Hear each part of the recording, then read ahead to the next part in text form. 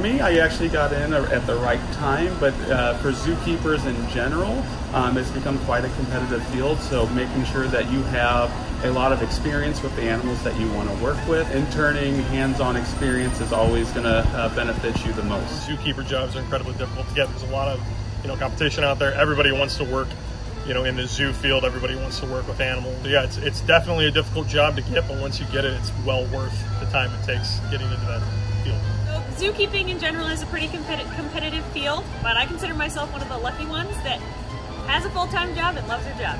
It is a very competitive field, but having the knowledge and perseverance to get your foot in the door here is going to take you a long way. Yeah, it's actually really hard. A lot of people, I feel like, don't realize how hard it is to get into the zookeeping field. There's a lot of competition and not that many openings. So it was pretty hard to get my job. We have to gain experience, and a lot of times that means that we don't get paid. It's pretty hard.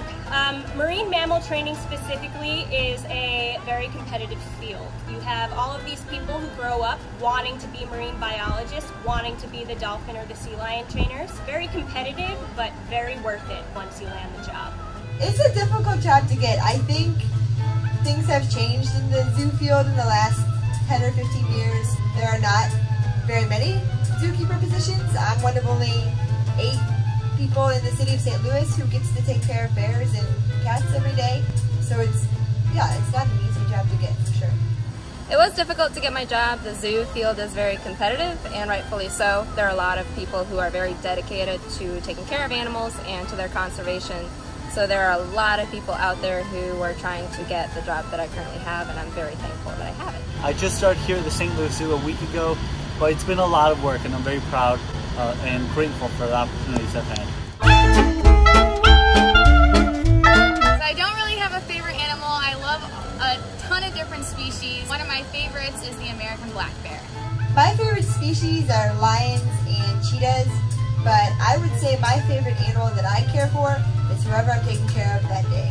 It is hard to have a favorite bird when you have over 400 birds, but I certainly am partial to a couple of the birds that I have personally raised, including 2 of our tawny frogmouths, Radio and Corner. Oh man, between the seals and the sea lions, I've got to go with the sea lions. They're really fun and interactive, but the seals are really cool too. They're little sea lions, seals.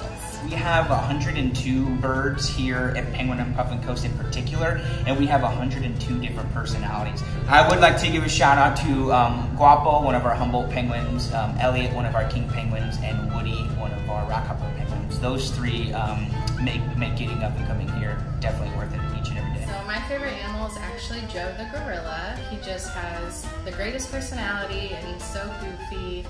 And he's not classically handsome, but to me, he's the best. It's very hard to pick a favorite animal. We work with so many. Growing up, it was always a polar bear. I'm an Invertebrate Keeper, so obviously it's going to be the spineless wonders that are in here. Assassin bugs tend to be my favorite type of insect. My favorite animal is my dog Grits, but as far as like animals here at the zoo, I like Armenian vipers. They're a beautiful species of snake from the country of Armenia and some of the other nearby small countries. And the zoo does a lot of work with these guys, not only here in captivity, but also in the wild, and making sure that these guys don't go extinct. I would choose a koala. They sleep for the majority of their day.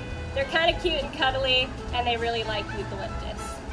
Definitely something in the water, maybe like a manatee. I hate to say it, but I don't think I'm a bird. I think that I'm a possum. I like to eat. I can get a little cranky when disturbed, and I like to sleep. I think I'm probably a lion. I am a king penguin. I turned into a king penguin a long time ago. I like it to be cold weather. I like to not have to check the weather every day because I know it's just going to be a balmy 45 degrees Fahrenheit. I like to sit and digest after I've been in the pool for a little bit. So I would say that I am one of our a painted dog, because I'm very social, and the painted dogs, they love to play, and so I would say a painted dog. I would be a type of animal that sleeps all day long. That's really anything. So probably an anteater, because they sleep 22 hours a day. I would be probably an American crocodile. They're big and kind of scary looking, but when you get close to them, they don't really, they're pretty chill and relaxed. They like to hang out in the ocean and on the beach, and I like to swim and stuff. They also like seafood a lot, and I like seafood a lot. I get called a lot of things, but I still fall under the Homo sapien or human. Oftentimes, I get confused for a red panda because I work with the red pandas. So I guess I'll say a red panda.